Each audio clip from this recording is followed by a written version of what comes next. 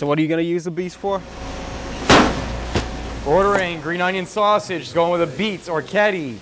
We roast them, peel them, shave them, and then we serve them with Szechuan pepper, herbs, they're old wilted greens. They're marinated in Galliano herbs and orange juice. So, runners! You know, I sell a big old towering pile of beets for $6 a pop. People tend to enjoy that sort of thing.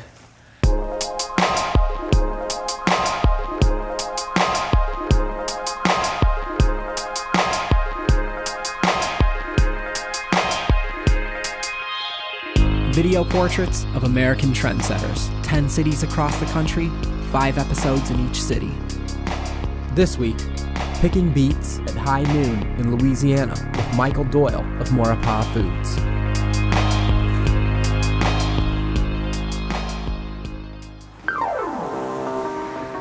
Right now we're in what's called the Bywater, which is the riverside neighborhood of the Upper 9th Ward. We look at it now and it's here and we're in this hot neighborhood, but at the time this was an abandoned building. There's a lot of food to be had around here. You can eat at coffee shops, bars, you can get things here, you can get things there, and a lot of it's good. But there aren't really any restaurants. There's a few, but there's really not restaurants. Restaurants in the sense of open at a set time, close at a set time. It's kind of an underserved area for whatever reason. Whoa, why does the pesto look so different? I mean, you can't deny, dude, that doesn't look anywhere near the same. It looks perfect. Perfect, huh? For to retire then. What frustrates you most about the restaurants in New Orleans? It's a tough business. I mean, you're often fighting a losing battle to make people happy no matter how hard you work or how talented you are. You know, certainly people who serve tables or work at bars, they're sort of got this front row seat to people at like sort of their worst, most entitled behavior, and it leads to cynicism. Like, here's some stupid food for the stupid people. People end up making food that they think people want. Ordering fish and chips 2 times, going with greens, kohlrabi, chicken leg. What happened to that extra fish and chips? The fish and chips he was up? Well, you sold it in 1 minute? It's ellipsis. I told you not to sell. Okay. All right, I need 2 fish and chips on the fly now, please. Cap those, please.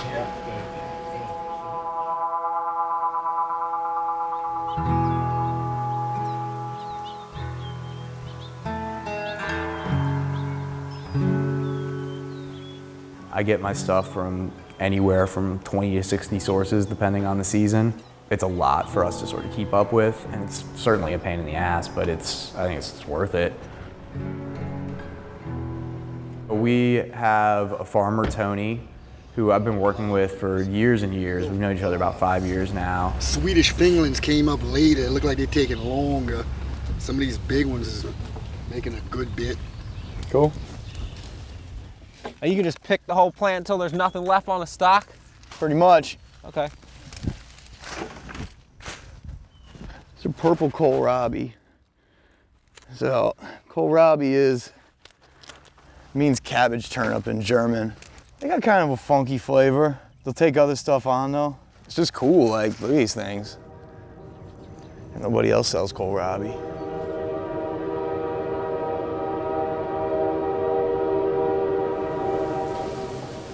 Ordering carrot soup 3 times, followed by sweet potatoes, taco 2 times, going with a kimchi.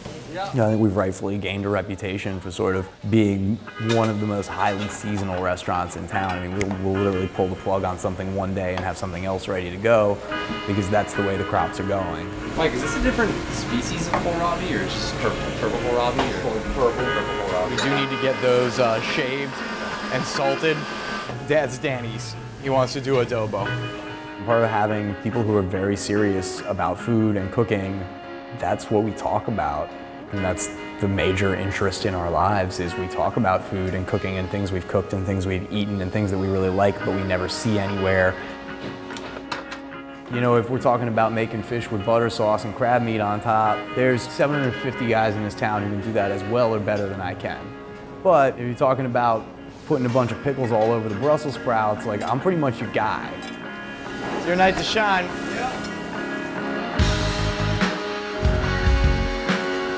You You know, people said, oh, well, you know, nobody down there wants to go out to eat. Well, maybe they do. Maybe they want to, and maybe if we made the first step in that direction and said, here's something we're really excited about, we hope you're excited too, maybe people would respond.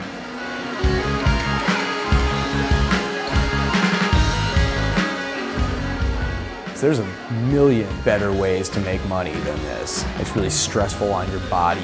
It will destroy your home life if you're not careful. Yeah, this is a really dumb business to be into if you're not really care about it. So it has to be emotional and it has to be passionate. I love my job.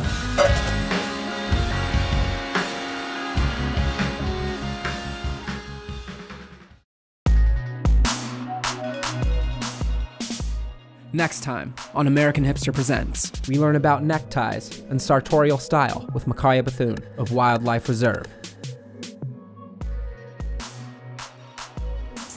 Hey, had a few drinks, a couple chameleons.